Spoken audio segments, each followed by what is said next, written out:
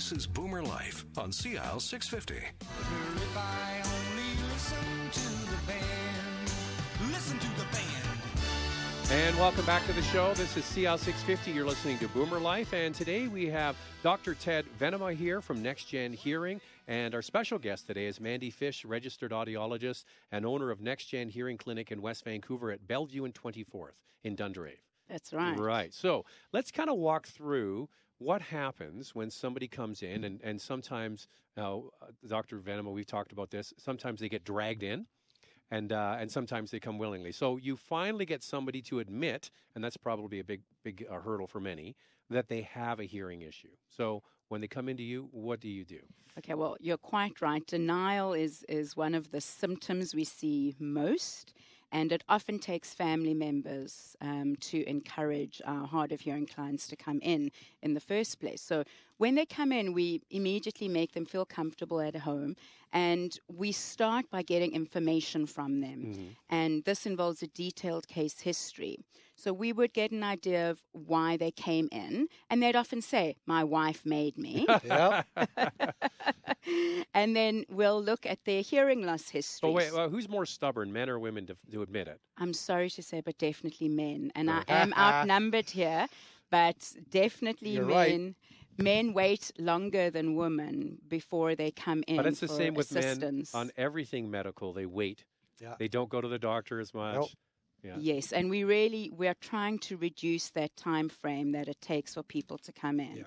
So when they come in and we get the information about their hearing loss history, it would incorporate things such as when did you first notice the hearing loss? Mm-hmm. What was the onset related to? Was it a specific incidence? Which ear is better? And then we spend a fair amount of time discussing which areas they have the most difficulty hearing. Mm-hmm. For example, in crowds or in group settings and noisy gatherings or on the television. And this is really crucial information because we refer back to this information when we're making any recommendations about hearing aids and rehabilitation or when we're selecting hearing aids. So that's crucial. Now, Dr. Venema, we've had a few shows with some different manufacturers, and some are much better at one-on-one conversation. Others are much better at eliminating background noise, right? So that's the job, is to decide which maybe product is best suited, Yeah, right? Kate, what she's mentioning is the case history. Yeah. And that's where we get to know the client and find out his or her biggest needs. And then we do the hearing test to find out, okay, let's talk turkey here about what does your hearing really reveal? What's the facts? And that is done at your location. Absolutely. So we go through the entire process, but the first part of the process is getting information from the client. Once we're looking at the hearing loss history, we then look at the medical history, which includes the ear history and the general health history. So do they have any ringing in their ears? Do they have a history of ear infections? Have they had ear surgery before? And then we review medical conditions or medications that could impact your hearing. And all of this is important, especially recently in light of research that has shown many comorbidities or many associated conditions with hearing loss, such as diabetes and cardiovascular disease and even now more recently dementia or cognitive decline. Mm-hmm. Once we have that information, we look at the hearing aid history. Have they worn hearing aids before? How successful were they if they have worn hearing aids, and when last did they wear hearing aids? And so we continue. Once we get all of that information, we're then able to go ahead and do the hearing test. Mm-hmm. Okay. And what happens then? Okay. Would you like to get that bit there? Sure. The person is situated in a sound booth that's very that blocks out outside background noise. Kind of like our studio here. Yeah, right? quite a bit like that. And you're wearing a set of headphones, and tones are presented by the audiologist or hearing instrument practitioner from what's called an audiometer. That person's on the other side of a glass wall, usually. And the tones are delivered through the headphone, and you're asked to raise a hand or push a button whenever you hear the tone. And what we try and find is the softest level it takes for you to hear that tone.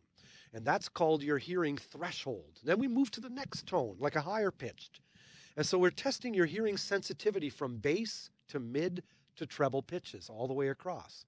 And that part of the test is called pure tone testing. It's done separately for the right ear and for the left ear. Just like in optometry, each eye is tested individually.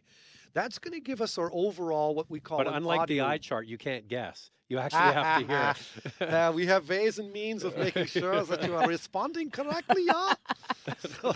So that's what's called your audiogram. The results are written on it, so that shows you decibels required to just barely hear all the different pitches. Sure. The second part of a test involves, now let's look at what's happening with your hearing regarding speech. What's the softest that we can make speech sounds before you can't hear them anymore?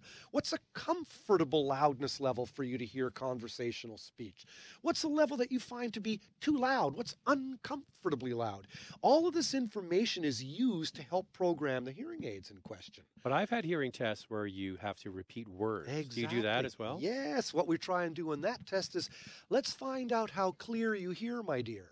When we're presenting little words, at a comfortable loudness level. What's your clarity? We don't go see the big black cat. Well, it'll be say the word tree. Say the word up. It'll just be no context. We're testing what's the clarity of your hearing, because that will really help regarding counseling. Like some people, when they can hear the sound, the speech, they can't always distinguish what the word is. And I always like your examples. Give us your example. Well, when all of hearing loss, the trouble with treble, and most people have treble hearing loss. That's what the hearing loss in the elder is usually called presbycusis, sounds like Presbyterian. Church of the Elders, hearing of the elders. And so when you've got trouble hearing treble, you can't distinguish what the word is. Words like hat, fat, cat, bat, sat, they all have but it's those little lip sounds, so the sound in speech like S, CH, ch. If I yell the name Paul, what's the loudest part? It's aw. The P isn't that loud. Yeah. You see what I'm It could saying? be ball. Yeah. So the person with hearing loss has difficulty hearing what did they say? Dishes or fishes? And so the person's always looping backward with the context to find out what they must have been talking about. And that's when your eyes come in. Yes. When you're talking to somebody. Well, you that's can the see oldest that, hearing aids. Yeah, P is different than ball, right? You can Yes. see that. But in a booth, when you're just hearing it, Exactly. you can't cheat. Right. So when a person has very poor speech discrimination or ability to distinguish words that rhyme, that's going to tell us, hey, even with hearing aids making the sounds audible to you, it's not going to bring your hearing back to when you were 10 years old. And that's where counseling is so important in the hearing aid delivery system to people. So you take the first test, which are the tones, then you take the other test. And what do you get at the end? What is it called? It's the audiogram. It's your hearing test results. Right. It's basically those two parts, pure tone testing, what we call, and speech testing. Now, a neat thing in the tone testing is we also try and find out what kind of hearing loss do you have. Do you have hearing loss like little kids get with earaches? Like, are your middle ears infected, your eardrum, and have you got an infection in the ear? That's going to block the passage of sound getting to where it's got to go. That's medically treatable. And how do you know the difference? Well, that's I'm glad you asked me that question.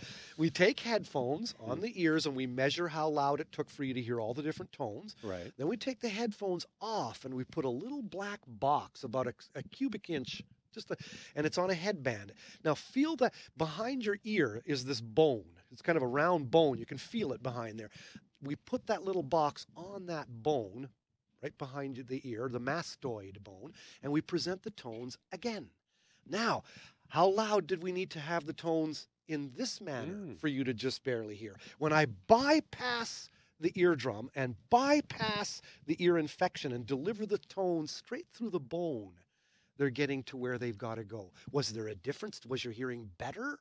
And if your hearing was better that way, we go, aha, you've got a problem of sound getting to where it's got to go. You know what I remember as a kid, because you speak and you hear your voice, right? Yeah. And the voice you hear is through your head. it's through that bone. Yep. Because it's not both. always coming out of your mouth and through your ear. You Correct. hear it through your skull, right? You hear it both ways. Yeah, well, both ways. But the Yeah. interesting thing is the first time kids hear their voice recorded and played back, they always say, is that what I sound like? Exactly. Because the way you perceive sound is different through your skull Well, yeah. versus your ear, right? When you're hearing yourself in a recording, you are hearing for the first time your voice as others hear you. Yes. Because you hear yourself talking through the air, the sound wave go through the air from your mouth to your ears, but also, as you say, through the bone of your skull. Yeah, right. Well, So it's not so hard now because everybody's got a phone, Right. and they make videos of themselves. But I remember I was probably around 10 or so when I first heard my own voice, and I can't believe that's me. Yeah,